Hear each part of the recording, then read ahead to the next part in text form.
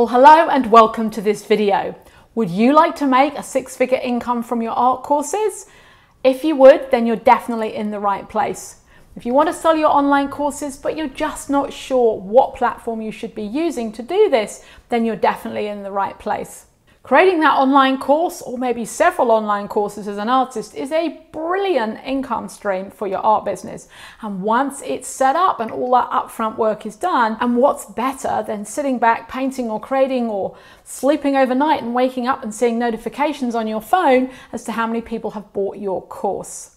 Now, there's a massive reason why more artists are not getting their great art courses out online in front of waiting audiences, and that's the very thought of the tech, right? It mostly sends you running to the hills. If that's you, if you're running away from the tech, then let me know in the comments. And also we end up tending to procrastinate. You've got that notebook and pen and you're like, this is a great course. I could make this course. I could make this course. You understand how people are making lots of money making courses, but you end up being stuck in procrastination. All right. I don't know what platforms to use. I don't know about the tech. I'm scared of that. I'm not very good at that, because at the end of the day, as creatives, we're great at what we do. All right. But that other part, the bit that's going to support it and enable you to sell it, that's the bit that can be a challenge. So in this video, I'm going to solve this for you and share 3 simple steps that will help you get started with that online course today. And make sure to stay right to the end as well, because the final part of step 3 will make the difference for you, your art business, and of course your online art sales. Now, in case we haven't met, I'm Sophie, artist, coach, and entrepreneur, helping artists just like you to make more sales by building a profitable art business. And if that's something you want to learn more about, don't forget to subscribe to the channel and look out for more videos just like this with all different parts of building an art business. Okay, let's go ahead and get stuck in and look at those 3 simple steps. So step 1, start out simple. The word simple comes up a lot because that's how we want to keep it, all right? We don't want to make things complicated when they don't need to be. So number 1, start out simple. Now, sometimes it's just easiest to start out with a third-party platform, something like Skillshare. It offers courses for creatives by creatives, right? And you can set up your content online for free. I'd suggest creating your starter course, something that's short and simple and will get your ideal audience hooked in to your style and what you're going to teach. Now, you'll need to do your research because there's a lot of courses on there, and you want to make sure that you're coming up with something that's unique and not been covered before already. So make sure that you do that. Have a good look, have a good search, look at what other people are doing, and you'll see that typically on Skillshare a course can be 20-30 minutes, sort of up to about an hour. So you're not looking at anything really large, so that makes it a lot simpler, all right? And they have an amazing kind of step-by-step guide as to how they like you to create that course as well. And I think, if memory serves me right, they don't want you to have the same course for sale anywhere else. This is a unique course for Skillshare, which is why it's a great place for you to start. So if you're planning on building out more courses, why not create at the kind of top of your sort of course kind of, I don't know, course pyramid. I hate using that word, but you know what I mean. You might say, okay, here's a really simple course, and then underneath that I'm going to build out all these different more comprehensive courses, and they, for example, could be somewhere else that we're going to be looking at in a minute. This way you eliminate the tech, right? You haven't got to set up a site of your own. You haven't got to worry about all of that. You just simply follow their infrastructure.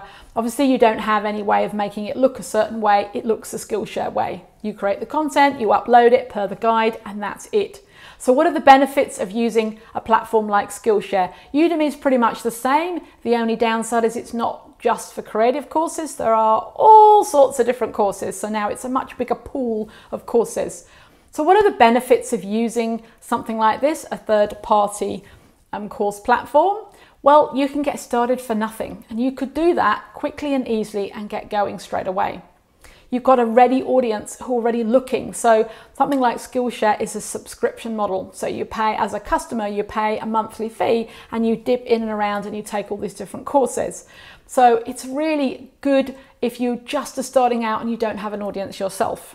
You can also drive traffic then onto your website from the Skillshare site. So you can say, I'm offering this course on Skillshare, and then when they're there, of course, they'll look at you and your bio as you as a teacher, as an artist, and then they'll be able to look and go across back over to your website for perhaps further, deeper courses. What are the downsides on being somewhere like Skillshare? Well, you're not building your mailing list because you don't control that data. Okay, Skillshare's building their mailing list.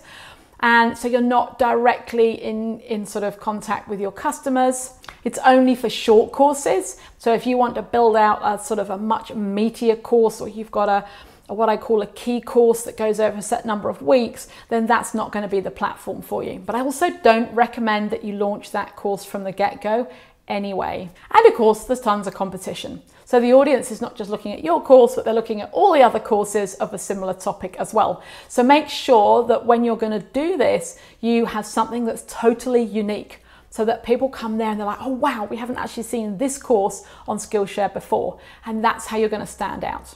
All right, step number 2, I'm going to call scale it up. So now you've got your initial course out on something like Skillshare, it's time to build out some other courses. Because at the end of the day, if you do actually want to make that 6-figure income, or even a 5 or multiple 5-figure income, you want more than one course. Because what happens is somebody takes a starter course and then they're saying, I want to learn more. What about the next step? Or what about applying what I've learned into something deeper or a different topic? So you can't leave people hanging by just one short course, because then they're going to go on and they're going to spend a lot of money with somebody else diving deeper into that topic, right? So you want to make sure that as soon as you've got that up, you are planning what I call something like a spotlight course. So let's take my watercolors for beginners example. So you put your equivalent to your watercolor beginners course up on Skillshare. Now you might offer watercolor landscapes, watercolor florals, watercolor portraits, watercolor animal portraits, whatever it is that you do, that would become a spotlight course. So somebody would dive a lot deeper. Now you might say, why can't we do these on Skillshare, Sophie? You can do, of course you can. Remember, they're going to be very short courses. And again, you're not building a mailing list. This is not, at the end of the day, this is not building your business. You're kind of almost building Skillshare's business. So you could have a few courses on there, but I would really be looking to build out your own courses.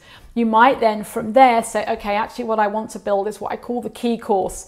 That's the sort of nicely priced one. That's going to be a $2,000, maybe $3,000 course. Maybe that's something that people can take over a period of time with you. So there's maybe modules that go over 12 weeks. So they sign up and on week 1, they get introduced to this, and then week 2, the next sort of topic opens and they do that, and you have lots of live support.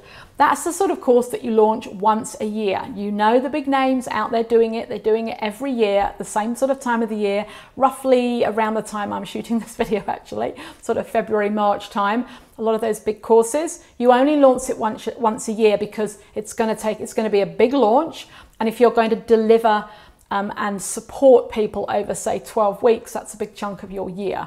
So that's not going to suit everybody. So you might offer spotlight courses or the key course, but you're going to offer something different. This is the next step up. Now at this point, I would recommend using what I think is the best online course platform out there to host these next courses on, and that is called Kajabi. Now I mentioned this I think in a previous video, and somebody said, oh, I've never even heard of that. And as an artist, you're probably not going to, because it's not typically a platform that you would look at as an artist unless you create online courses. I started on this platform many, many years ago. It is a beautiful platform. I'll give you the reasons why I love it so much in a minute. So again, once you have your video content for your courses, you can create a course on Kajabi probably in under an hour, or probably half an hour if you're quick with uploading. It is one of the simplest things that I've ever used. Thank goodness, you don't need to be tech savvy. You don't need to know about coding, or there's no complications. It's all templated. It's all super, super simple. And courses are already laid out. Now you might chop and change it, but it already says, oh, here's a few modules and lessons. You can just fill it out or add more modules or change it how you want.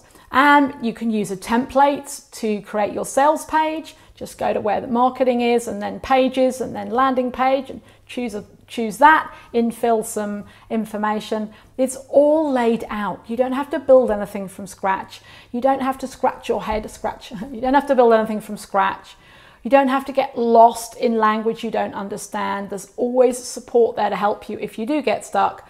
But honestly, you can be ready to launch that online course really, really quickly. Okay, number 3, what I call go all in. So now you've got some courses set up on Kajabi. We want to build out the entire website around that, because Kajabi isn't just a course platform, it's actually a business in the box, and it offers all these different features that I'm going to talk about in a minute, one of which is a website, the free website that comes with the package. All templated and easy to use. How do I know it's easy to use? Because finally, after all these years of having my website over here, I built my brand new website in a week last week. And I know a lot of you probably look at me and think, oh yeah, it's all right for you, Sophie, you're very techie. I'm not actually very techie at all. I struggle with it all just as much as all of you. Perhaps I am a little bit more patient, or I have a lot of persistence because I know where I want to get to. And I had some frustrations. I was like, how do I move that? And how do I get that over? But at the end of the day, it was quick and easy. And there's multiple pages on my website. So check it out. I built the whole thing from scratch. No website, no pages, in a week. Not full time either, by doing in amongst doing everything else as well. So just a few hours here, a few hours there, hour here, finished it Friday lunchtime. And so, you know, that is a real benefit, right? Templates that make things easier, nice looking graphics, even there's AI to make suggestions for what to do. All of that's good stuff. Now, I must point out at this point that if you are the artist who's also selling original art alongside your art courses, it's not set up with a shop like that, with a cart where you can add art products. So your online course products sit kind of in the background, and you can list them on the website, and people can click through and buy them, but they click through and buy an individual thing. So if you wanted to buy my starter course, my business planning course, the marketing course that's being updated at the moment, so you can't buy that, but imagine it was live, you could buy that, and you wanted to buy the membership, at this point in time, you'd have to click through and pay for them all individually.